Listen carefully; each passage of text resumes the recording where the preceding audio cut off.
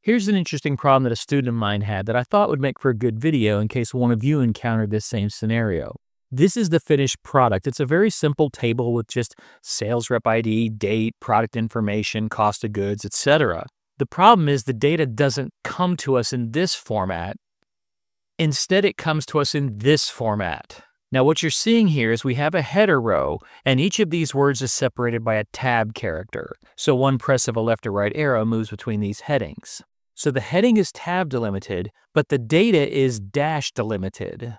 And to compound matters, all transactions for a single sales rep are on a single row, separated by a pipe character. So we've got a tab delimited, dash delimited, pipe delimited text file. If I scroll out, now it makes it difficult to read, but that's not the point. But you can see all of sales rep 1's transactions are on a single row. All of sales rep 2 transactions, all of sales rep 3 transactions. These need to be split up into separate rows. So we need to split the header by tabs, split the rows by pipe, and then split whatever's left over by dash. It's only going to take about a half a dozen clicks to do this, but it does require some thought.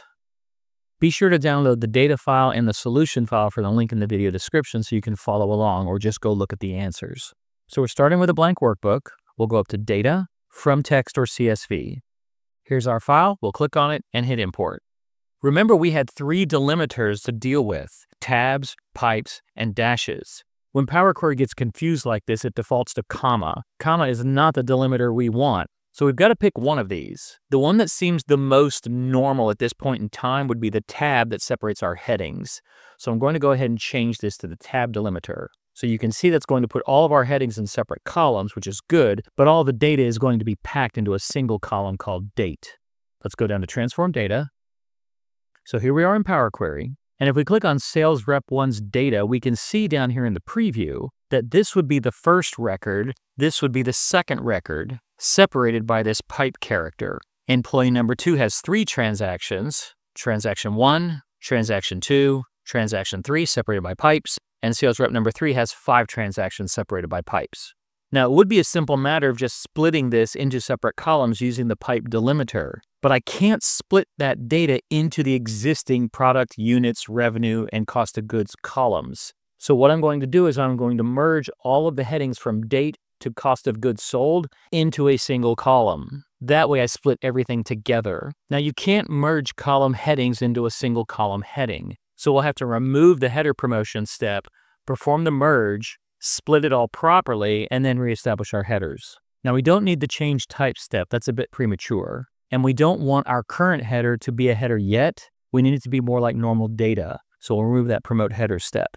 Now it's time to take the headings from column 2 to column 6 and merge them together. When we split the actual transactional data into separate columns, we're going to be using the delimiter of a dash that has a leading and trailing space. We need to merge our headings using that same delimiter, so when we do our resplit, everything splits using the same set of rules. So we'll click on column 2, shift-click on column 6, we'll go up to Transform, Merge Columns. The separator we're going to use is a custom separator, and this will be a space followed by a dash and another space. The name of the column is called Merged. We'll leave it at that. It's just temporary. Hit OK. Let's stretch out this column. We now see everything in a single column except the sales rep ID.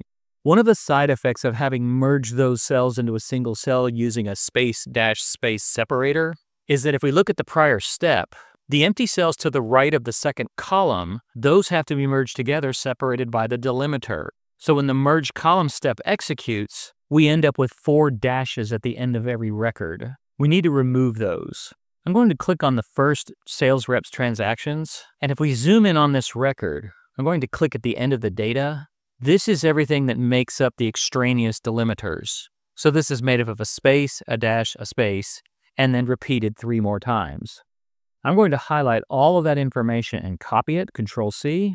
Now we'll go back out to this column, right-click, Replace Values, and I'll paste all of those extra spaces and dashes to the Value to Find field, and in the Replace With field, leave it empty because I want to replace this with nothing. Hit OK, and now I've removed all those extraneous dashes and spaces. It's now time to split these individual rows into their separate single record-based rows. So to do this, I'll go up to Split Column by Delimiter. I'm going to use a custom delimiter of a spacebar, pipe, spacebar, And I don't want to split this into separate columns, so I'll go to Advanced Options and tell it to split it into separate rows. I'll hit OK. And now every transaction is on a separate row with the associated sales rep ID repeated. I'm still not ready for data typing yet, so I'll remove the change type step. Now it's time to split this merged column into separate columns using the space-space separator. So we'll go back up to Split Column by Delimiter.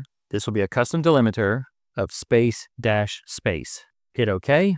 Now we have the information in separate columns. Change type step is still a bit premature. Let's get rid of that because now we're going to use the first row as a header row, and now we're ready for our data typing. I'll rename this query to Fixed Data. We'll go up to Home and close and load this out into Excel as a proper table. And there we are. Perfect tabular transactional data.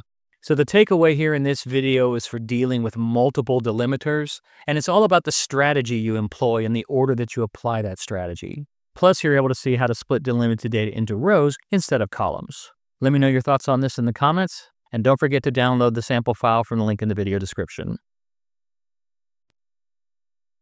Thank you for watching, and remember, at BCTI, the learning never stops.